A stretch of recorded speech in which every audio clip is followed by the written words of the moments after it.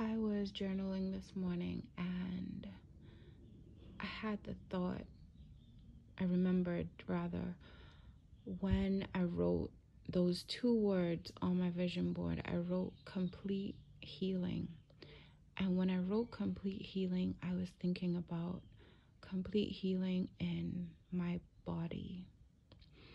I was looking at and hoping for being able to have a normal month and not bleeding 3 weeks at a time. That's what I was seeing as complete healing. I was seeing as restoration of the way things used to be.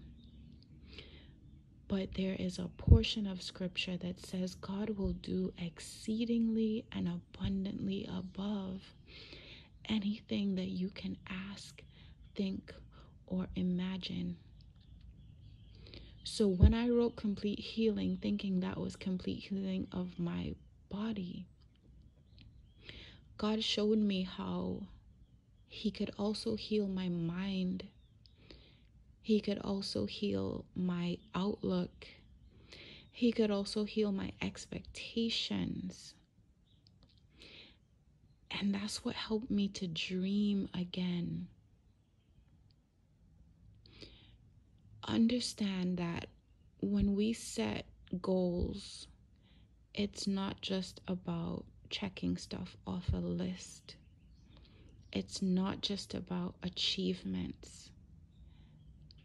God created us for purpose. And part of that purpose is fulfilling the things that He put us here to do. Part of that purpose is even our fulfillment. He wants us to be happy. He wants us to feel complete. He wants us to feel a sense of accomplishment. There are verses in the Bible that talk about keeping your eye on the prize and working toward the mark of the high calling in Christ. It's not just about achievements. It's not just about accomplishments. It's about healing and wholeness. And you absolutely cannot expect to achieve the goals that you want to achieve in life without healing and without wholeness. A lot of us are trying to move on from a person or a place or a situation without healing. And that's what keeps us in the cycle.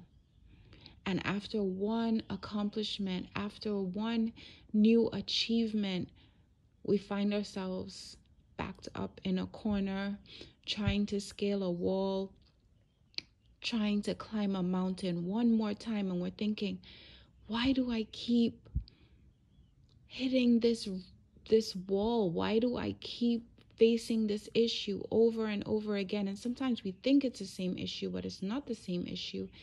It's just a different level of the thing that we haven't healed from. So no matter what your goals are for this year, for your life, make healing one of them. Position yourself, position your heart, position your mind, position your life, not just for achievement, but for healing.